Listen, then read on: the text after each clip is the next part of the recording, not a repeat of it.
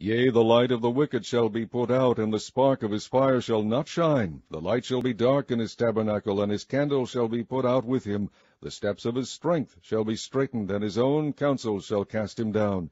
For he is cast into a net by his own feet, and he walketh upon a snare. The gin shall take him by the heel, and the robber shall prevail against him. The snare is laid for him in the ground, and a trap for him in the way.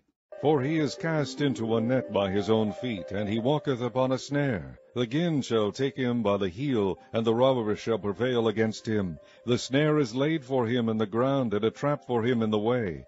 Terror shall make him afraid on every side, and shall drive him to his feet. His strength shall be hunger-bitten, and destruction shall be ready at his side. It shall devour the strength of his skin, even the firstborn of death shall devour his strength. His confidence shall be rooted out of his tabernacle, and it shall bring him to the king of terrors. It shall dwell in his tabernacle, because it is none of his. Brimstone shall be scattered upon his habitation.